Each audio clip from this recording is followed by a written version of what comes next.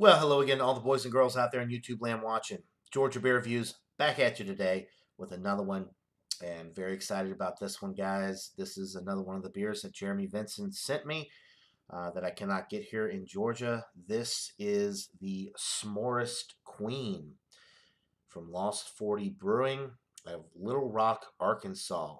This is a take on their famous Forest Queen.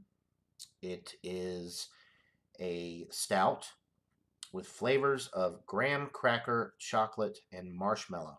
So basically, a s'mores version of the very renowned Forest Queen beer stout that they have. Obviously, I've never had this. I can't get it here. 5.3% alcohol by volume. I love the label design. You've got this on the front side here, and then as you turn it around, sorry for the glare, there's a rabbit that's like made up of like twigs and tree branches all intertwined together with the crown there.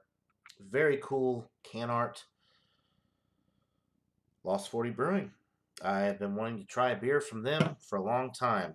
So thanks to Jeremy Vincent, I will post links to both of his channels down in the description below. He has a regular channel, Jeremy Vincent, and he has a music channel, Mystery Music. He doesn't post regularly, but when he does, he puts out really good content. So go check him out when you get a chance. Let's go ahead and get into this beer.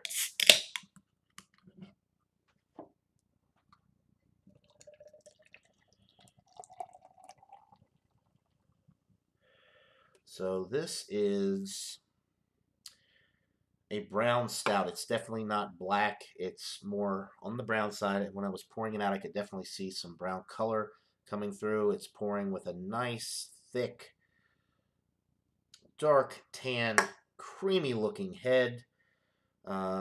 Hazy, dark brown color. Can't see through it at all.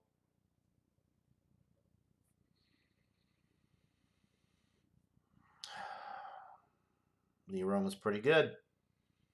I'm getting some chocolate.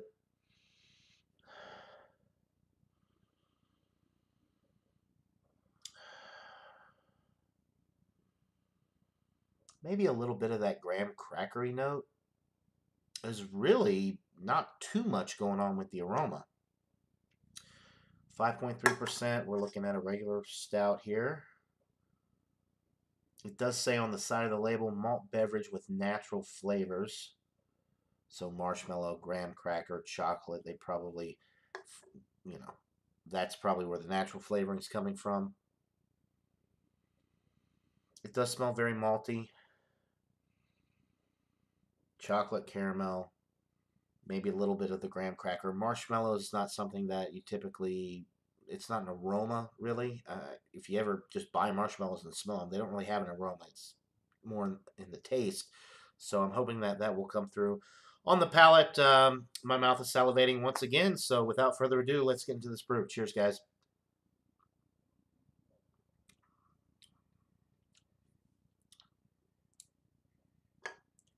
Hmm.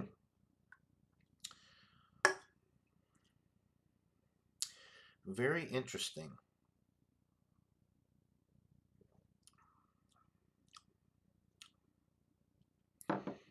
Chocolate, marshmallow a little bit on the palate, graham cracker possibly. Yeah, the graham cracker's there.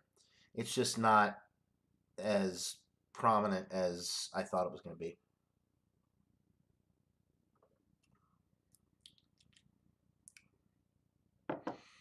It's milk chocolate, not dark chocolate.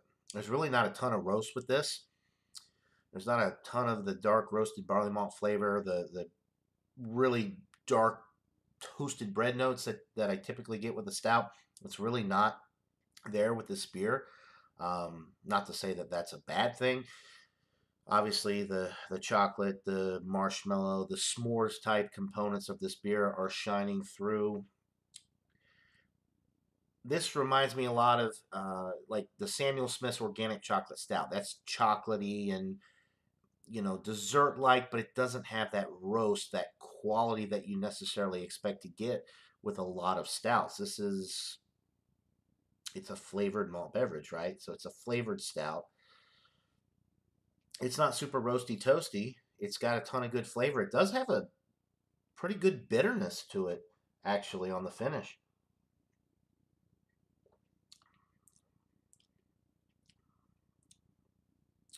It's almost like they put like Simcoe hops or something in here, or some Cascade. Like, very interesting with the hop profile that I'm getting. Almost like a little citrusy or earthy type thing from the hops that they're using in here. Like I said, I don't know what the IBUs are. I'll have to try to look that up, and if I can find out what it is, I'll put it in the description as well.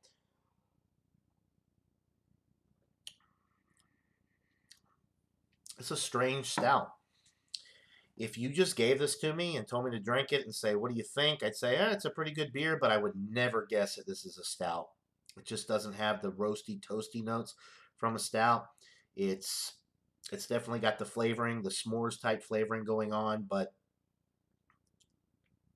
I don't know. For me personally, it falls a little bit short in the stout category because it's lacking that roasty, toasty character.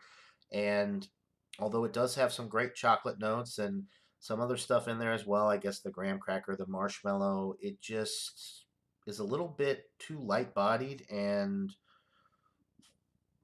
it's not artificially flavored, but it's a flavored beverage, malt beverage, more than it is a stout.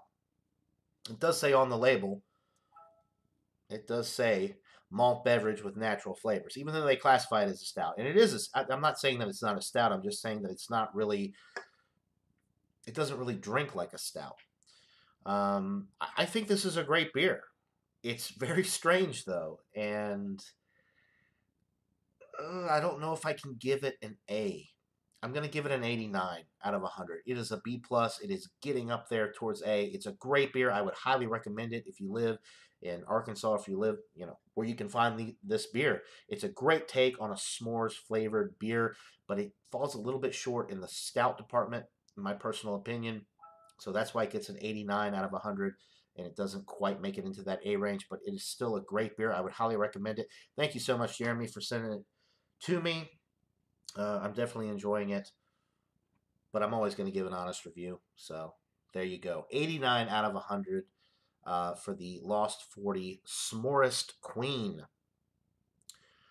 Definitely worth checking out. I don't know what the price point is. It was free for me, but it's a great beer, and it's got a lot of really interesting and unique qualities to it. So with all that being said, 89 out of 100, B plus for the S'mores Queen from Lost 40 Brewing out of Arkansas. That'll do it for this beer review, guys. Hope you're all having a great day, and until next time, everybody, cheers.